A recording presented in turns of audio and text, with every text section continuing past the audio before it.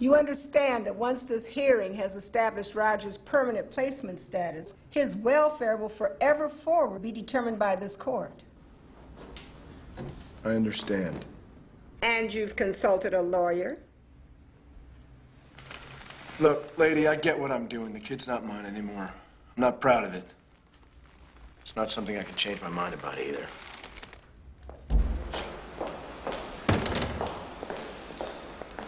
We're ready to see you now, Roger.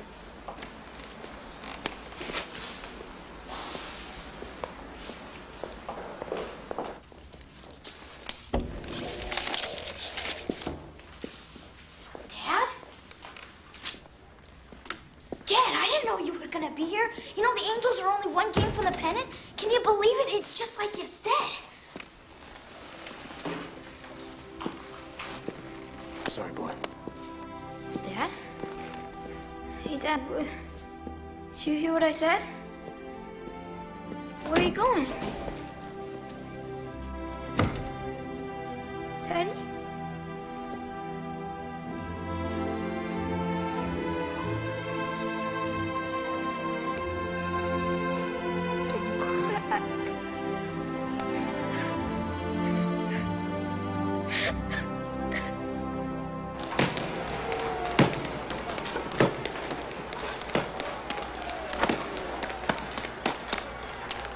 Don't cry. We lost. Don't cry. It's only a game. Come on, nigga. It's not all over the place. It's nobody's fault. I tried to see Angels. I really tried. I guess without Angels helping, this team doesn't have what it takes. Maybe I just don't have what it takes. We can still win without the Angels. It can happen. Maybe. Give me a minute, kid, and I'll be out to take you home.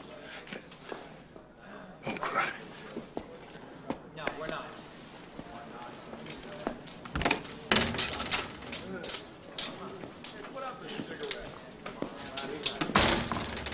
Hey.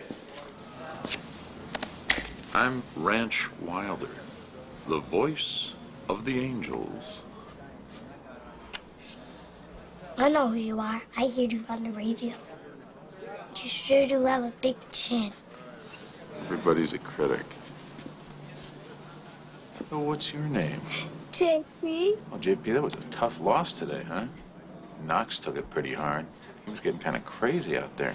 Because Roger couldn't come. I get it. So Roger's sort of lucky, is that it? He sees the Angels, the ones who help out. He prayed for them. Real angels? Yeah, but I don't see them. And Knox, he sees them? No. Roger has to tell them when they're around. Really?